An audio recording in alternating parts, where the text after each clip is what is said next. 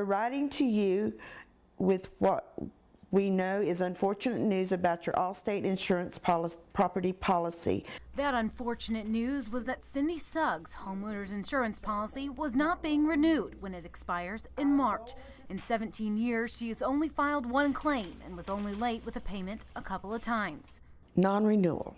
In my words, that's dropping. In July, Allstate announced that they would be dropping 10,000 homeowner policy holders in South Carolina.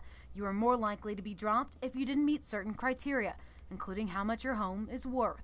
I didn't figure they would drop me because my house wasn't worth $220,000, or because I didn't have car insurance with them, or because my house was over 10 years old. But they did, and now Cindy is left to face reality. She needs a new insurance company, but she's scared that she won't find one. This is a modular, and some insurance companies won't write it, just like mobile home policies.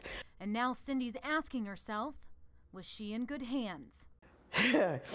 Not no more. Not no more.